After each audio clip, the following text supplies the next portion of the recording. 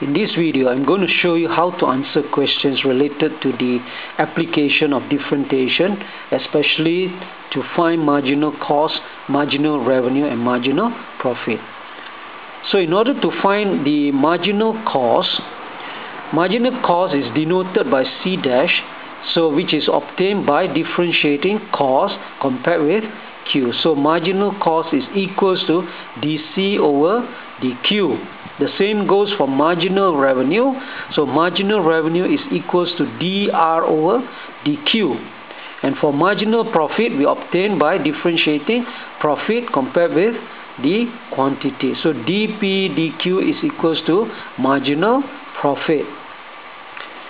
Now, if the question asks us to minimize the cost, there are two steps you need to know. The first step is we need to find the marginal cost. So differentiate C compared with Q, and then we equate with 0 in order to find the value of Q. Then step number 2, we differentiate dC dQ to give us d2C dQ square. And then from the value of Q obtained from step 1, we substitute into d2C dQ square. And if the answer is greater than 0, or we say it is positive, then the value of Q obtained will minimize the cost. Okay?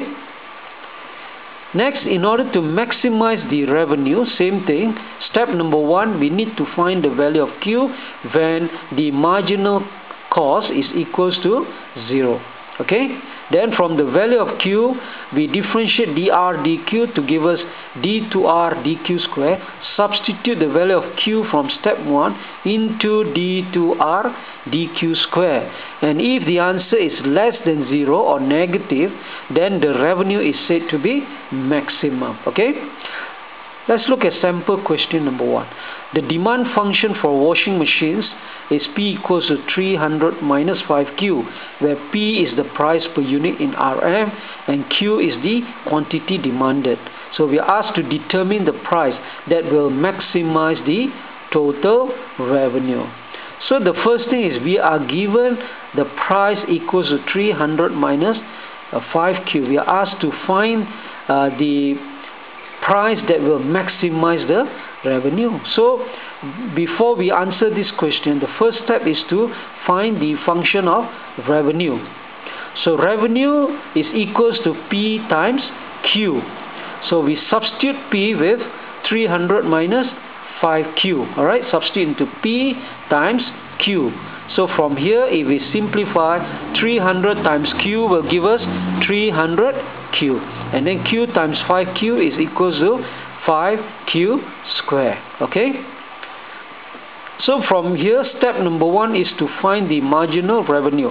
So differentiate R compared with Q, we will get dr over dq equals to 300 minus 10Q.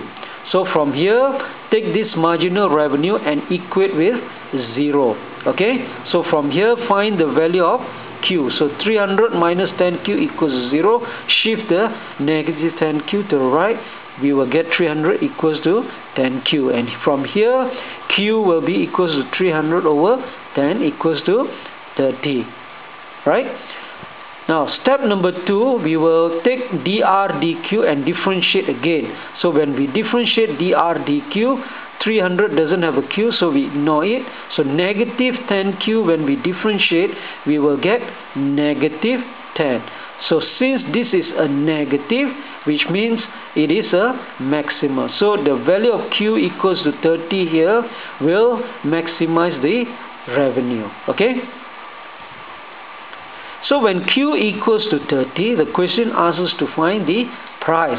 So we substitute Q equals to 30 into the function P, which is equals to 300 minus 5Q. So substitute Q with 30, so we will get 300 minus 5 times 30 equals to 150, and from here the answer is 150. So hence the price that maximizes the revenue is equals to 150 ringgit. Okay.